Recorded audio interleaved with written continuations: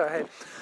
All right, we're at the Elite 11 today with class of 2018 Louisiana quarterback, recent TCU commit, Justin Rogers. How's it going today? It went well. Had some at the beginning of the game. I started out good.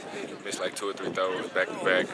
Shift back. Ended up finishing with like 4 or 5 touchdowns. So overcame a lot of adversity out here, and I really learned from it. Now, leading up to the camp, what all did you work on personally to get ready for this opportunity? Studying the playbook first and foremost. Footwork. They judge every little thing you do. Training, getting in shape, getting back, really getting in shape because I thought they were going to kill us on the beach. Getting mentally prepared because you're gonna go through some adversity out here no matter what. So you're going to go through some adversity no matter what. So just get my mind prepared. Now, with this camp or any camp, what is your height? My height was 6'4" and 205. 6'4", 205. You're looking fit. All right. Looking like you're in shape. You mentioned shape.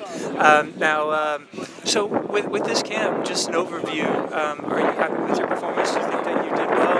What all have you learned from this camp? I'm never happy with my performance, to be honest, because, the only way I'm going to be happy is if I go 45-45 and throw for like 5 So I'm not obviously that happy, but at the end of the day, I'm happy with what I'm accomplishing.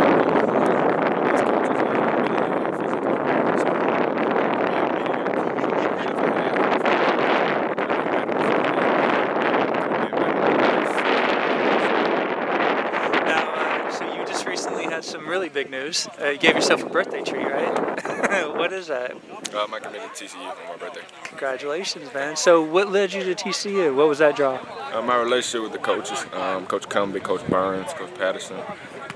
First and foremost, that was the thing that really got me. My mom was there. That was the first school my brother fell in love with school. My pops fell in love with school. Pretty much everybody in the family loved the school.